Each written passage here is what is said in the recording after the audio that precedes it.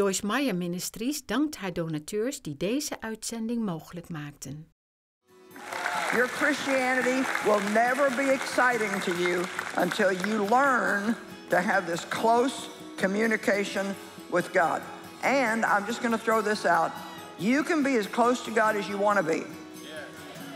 It all depends on how much time you're willing to put into it.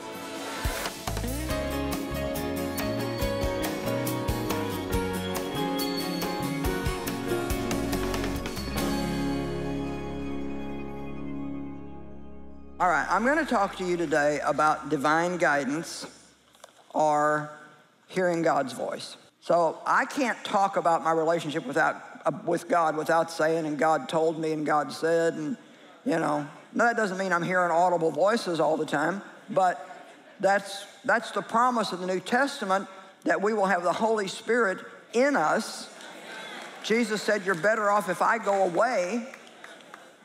I've been with you, but now I'm going to be in you through the Holy Spirit.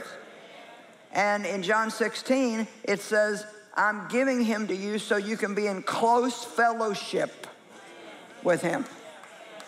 We're supposed to have, believe it or not, a conversational relationship with God.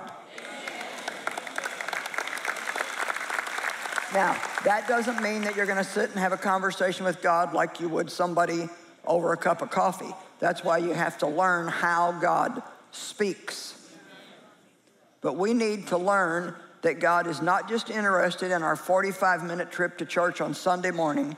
He wants into our whole life, every day, everything. I just double dare you to invite God to mess in any area of your life that he wants to. Come on, somebody's agreeing. I'll go talk to you.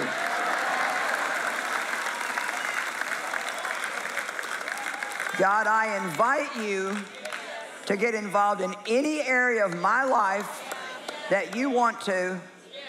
Bust down those doors that I've kept closed to you. I give you access to my thoughts, my finances, my friends, my entertainment, how I dress. I want you to deal with everything in me that needs to be dealt with so I can become more and more like you. Anybody?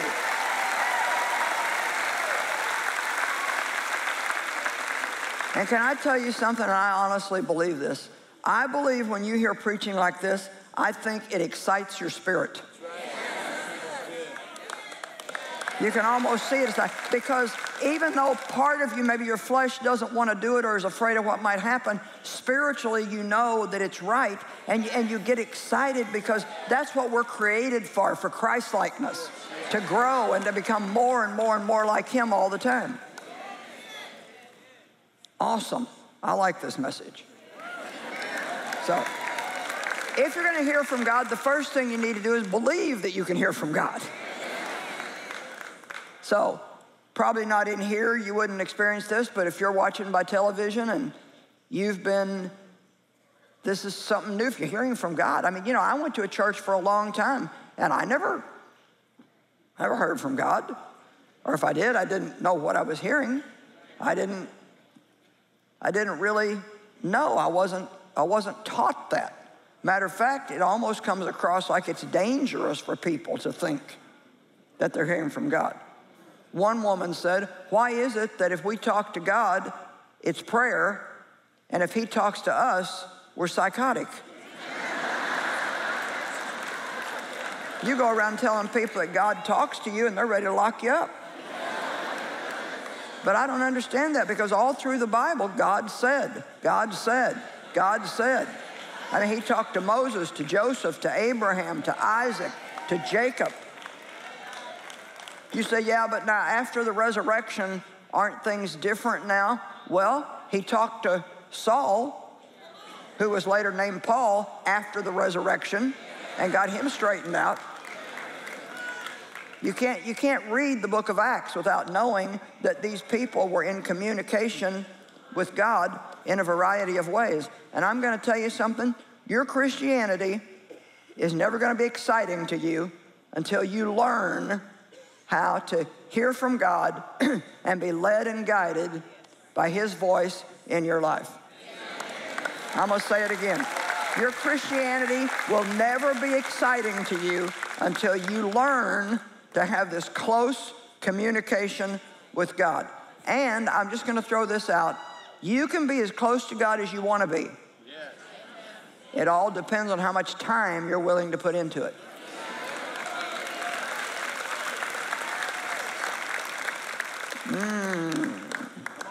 Time.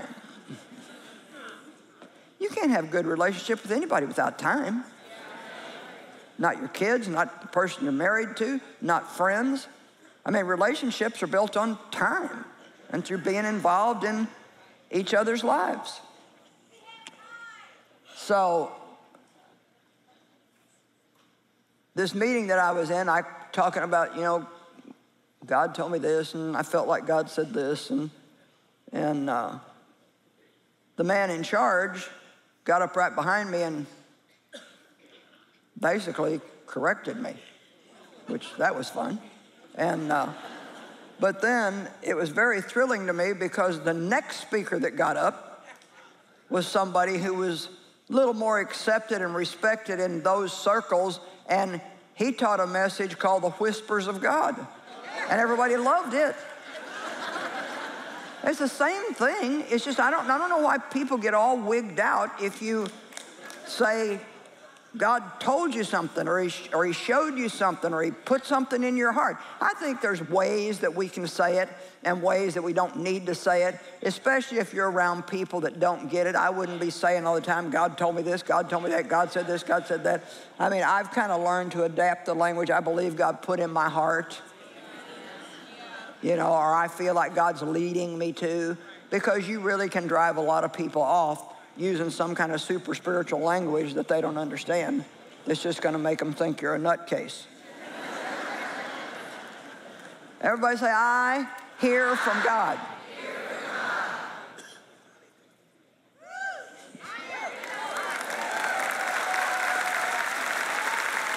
Because you're never going to hear from God until you believe that you can.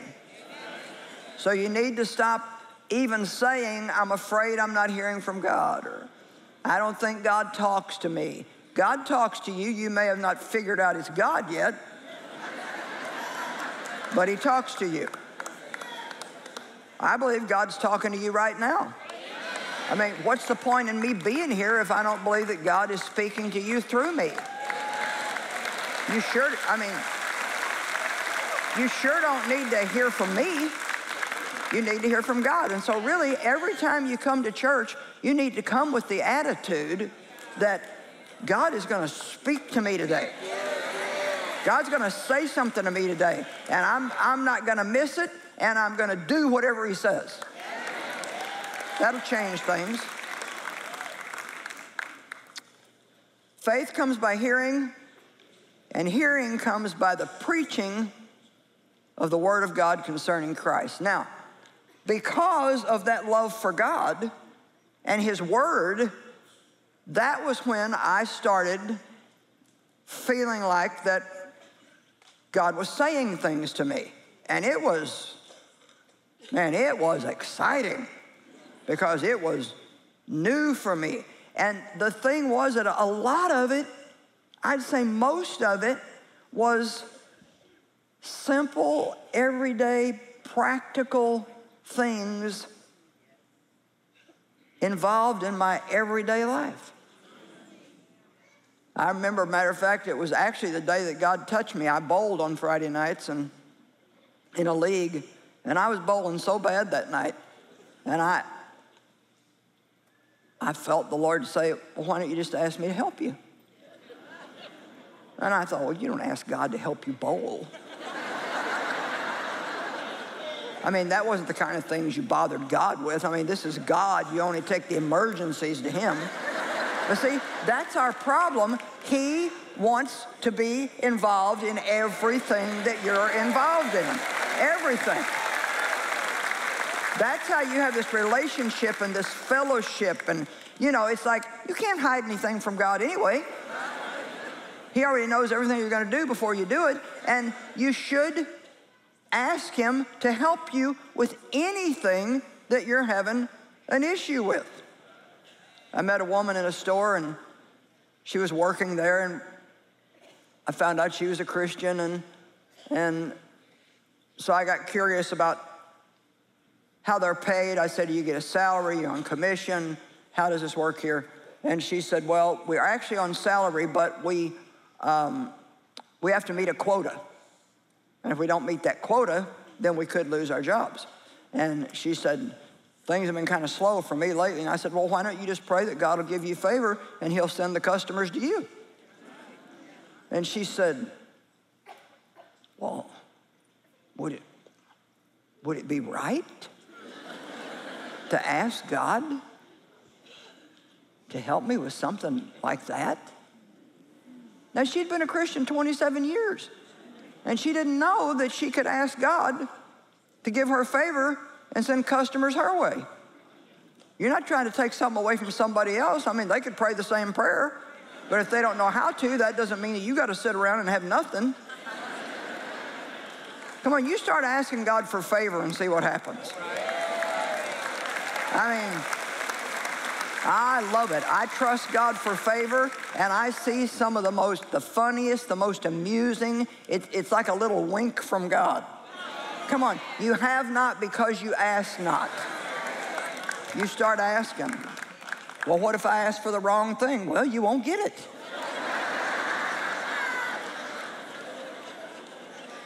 Anyway, so I asked God, okay, Lord, I ask you to help me bowl. And man, I started throwing strikes and spares, and it was just like, wow, you know. I remember getting so excited back then about hearing from God. And then I would have these things where, oh God, I need to hear from you. I need a word from you, God. And then I would, you know how we do? And then I'd dive at my Bible and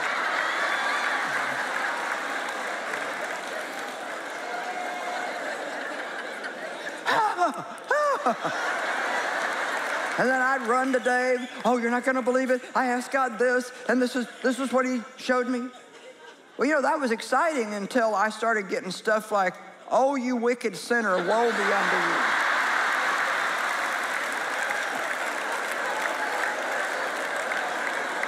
I mean, you know you kind of gone too far when you got to take 12 tries at trying to find something that come on, are you home out there? 12 tries trying to find something that you actually would like to have. Well, why is that? Well, when you're a baby Christian and God's trying to prove himself to you, he'll do some outrageous things. But I said last night, and I'll say it again today, the longer you walk with God, the less of that kind of stuff you're going to get. You know why? Because God expects us to grow up and mature and to know his heart and just not to have to be told everything to do and not to do, because as you get to know him, no wonder the Apostle Paul said, for my determined purpose is to know him. To know him. That needs to be our number one purpose, to know him, to know the character of God, to know what we can expect from him, to learn when he's speaking to us or how he's leading us and how he's guiding us. So I don't use that one much anymore because it always just is a waste of time anyway.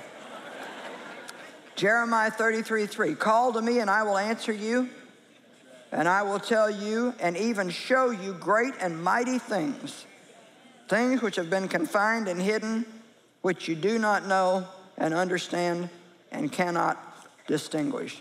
Now, as I said, God spoke to people all over the Bible. So to act like it's not something he does, just doesn't make any sense to me at all. A great man of God was asked, matter of fact, it was Dallas Willard, how he learned to hear from God. And he said, through making a lot of mistakes. So here's the thing, hearing from God is a learning process. And if you're ever going to learn to have the kind of communication with the Lord that I'm talking to you about right now, Number one, you have to realize you're not always going to be right. But when you're not right, don't let it frighten you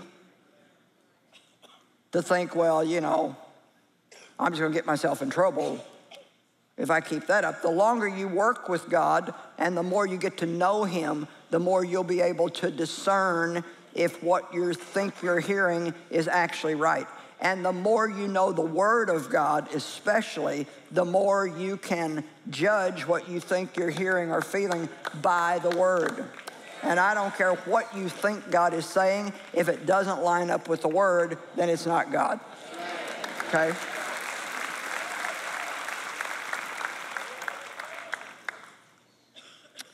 Trust God to speak to you more than you trust yourself to hear from Him. A couple of you got that. But that was something that really helped me, because I used to try to hear from God, try to hear from God, try to hear from God. And you know, when you get into one of those modes, you just get yourself so confused, and actually it's an opportunity for the devil to take advantage of you and try to deceive you. And so the Lord just put on my heart, He said, instead of trusting yourself to hear from me, trust me to speak to you. Because you see, when God speaks, He has His ways of making sure that you know that it's Him. So some of you can take a lot of pressure off yourself right now and say, instead of this trying to hear from God, when I need to know something, God, I'm going to ask you, and I'm going to expect you and even thank you on a daily basis that you are speaking to me at just the right time, in just the right way, and you will make sure that I'm not confused and that I know what you're really saying.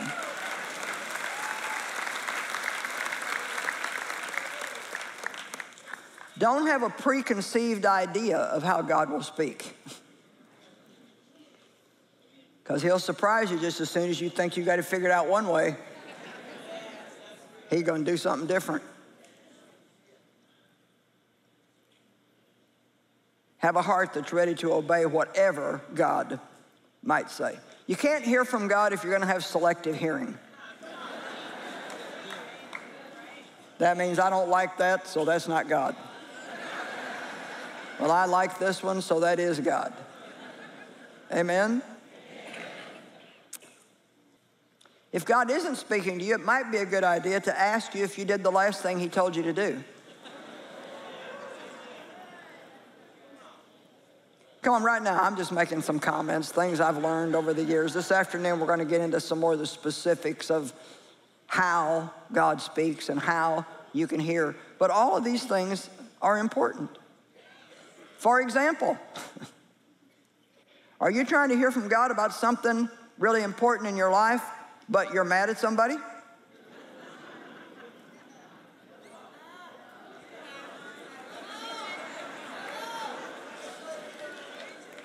You're not going to hear like that, because you got to hear from the inside. And if your soul's all blocked up with bitterness and resentment, anger and strife and unforgiveness, you're not going to hear God. If there's anything that the church needs to do, it needs to get over being mad at somebody all the time. Come on. Who are you mad at? Amen.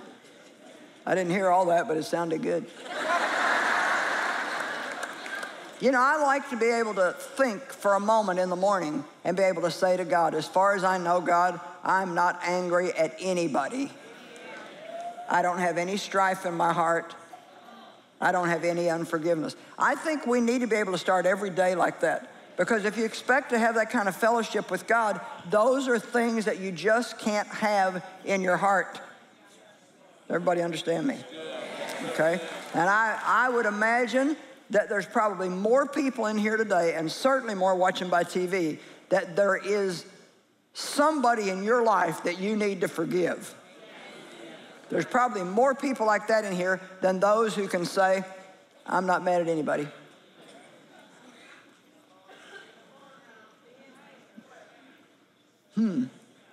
There's that quiet thing again.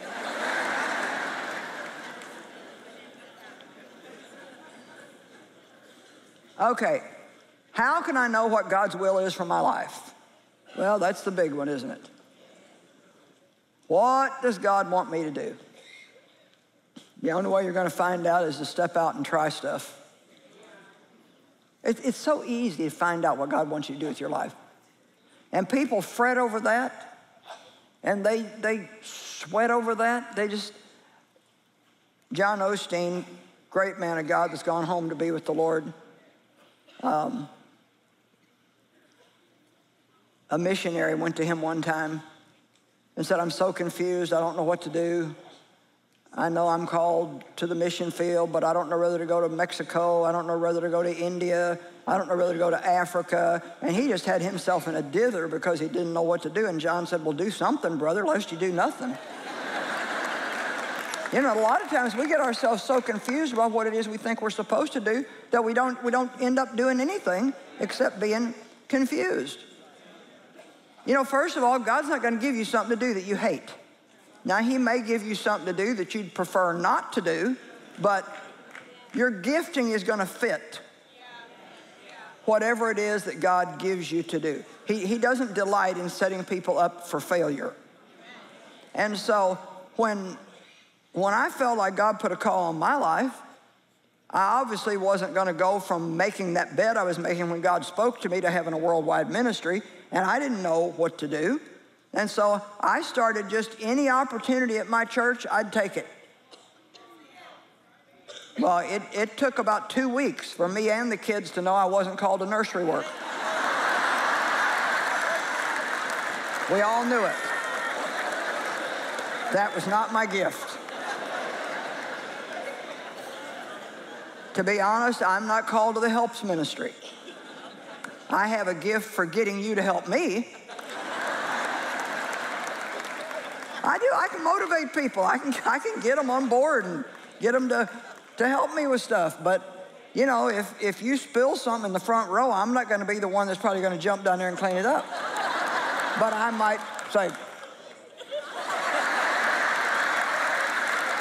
I'm good at that part. I can get it done. Hey, let me tell you something. There's nothing wrong with knowing yourself. Come on, you need to know yourself and stop trying to fit yourself into somebody else's box. You're not going to be somebody else. You got to be you. And you know, we all have different gifts because we're all needed. We're all part of a body that's supposed to function together. But we can't be jealous of each other and resentful and envious and competing and in competition. You got to find out what you're supposed to do and then get about doing it. I tried street evangelism because our church was really big into passing out tracts on the street. And I would go down, Dave and I and our kids, Saturday morning in St. Louis in the winter, passing out tracts, and people would cuss you and slap them out of your hands. You know what? I did not like it. And then, you know, you go through all the stuff the devil has you go through. Well, you know, you don't care about these people that are going to hell. You're not willing to be embarrassed. You should talk to anybody. You know what? That's not my gift. I mean, I've been with people that could get on the elevator with somebody and have them saved by the time they get to their floor. But they do well if I speak to them, because that's not me. And that's okay. You don't have to be what somebody else is. You know what a relief that could be if you would believe me today? Well, aren't I supposed to witness? Yes, you're supposed to witness. But everybody, God uses everybody in different ways. That's why I tell people a lot, witness all the time, but use words only when necessary. In other words, show the love of Christ to people, and then they can't deny what God's wanting to do in your life.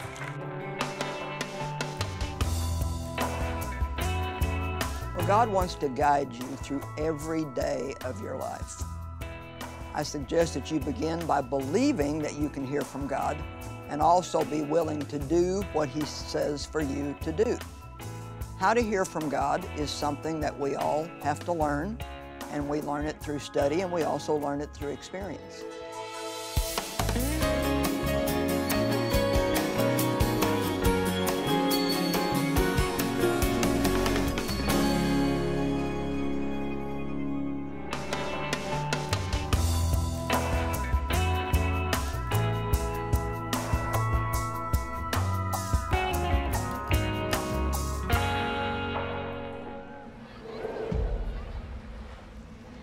Lo hacía escondida de todo, pero yo con 13 años lo pillé. También escuchaba como a veces él le pegaba. Entonces, si bien mi mamá siempre trató de mantener la familia como en secreto, esas cosas, que era fea, que nadie me pescaba, que no había esperanza en mí, que mis manos eran feas, mi cara, me miraba al espejo y lloraba. 2 veces traté de ahorcarme.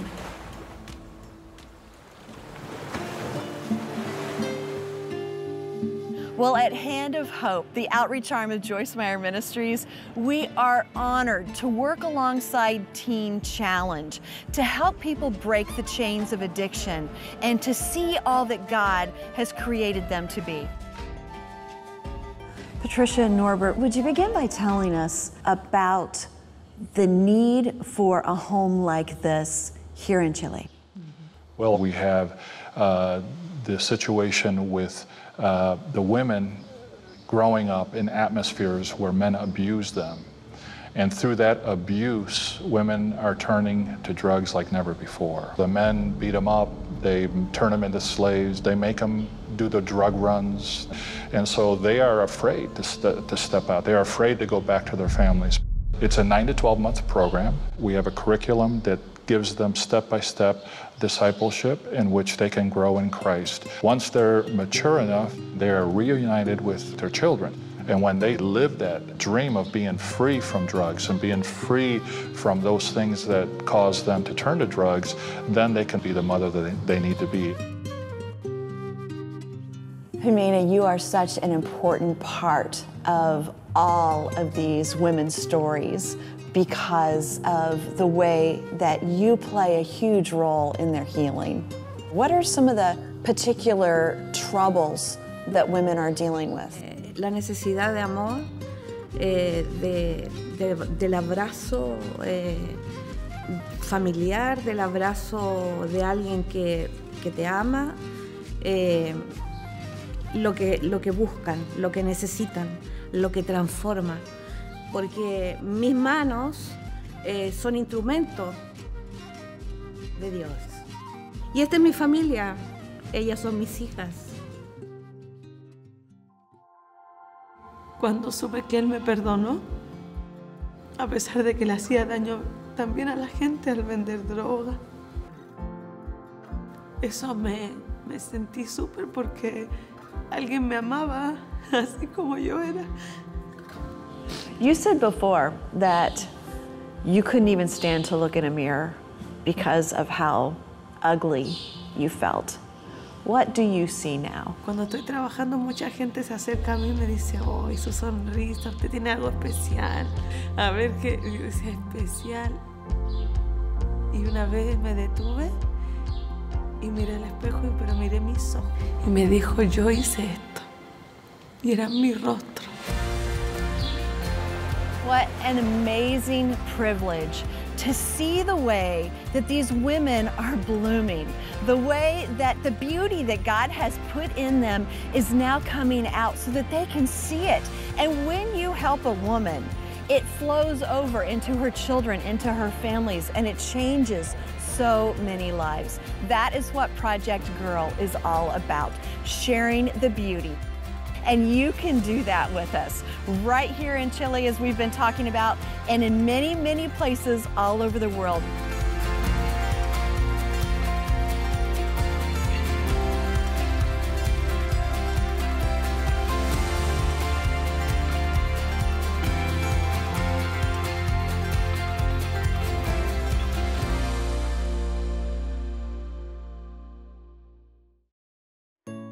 You know, the Word of God teaches us that if we are willing to share what we have, God can multiply that and make it into a lot more than what we started with. So please share. Help ons om andere mensen te kunnen helpen. Bel ons 026 20 22 100 of ga naar joyce-meyer.nl/partner. Elk gebed en elke donatie telt. Samen veranderen we de wereld. Well, we're all getting older every day, but you know what? Age is just a number. Getting old is a mindset. I wish that someone would have told me when I was 20 or 30 the things that I'm trying to tell you in this book. I share with you some things that I've gone through personally and the things that I believe I could have done that would have helped me to avoid some of those more painful things. Let me help you age without getting old. Besluit om bewust te genieten van je leeftijd en ontdek wat je vandaag kunt doen om je morgen jong te voelen. Bestel dit boek door te bellen met 026 20 22 100 of online via joyce-meyer.nl/shop. Een dag begint pas goed met een goed ontbijt. En een dagelijkse overdenking van Joyce.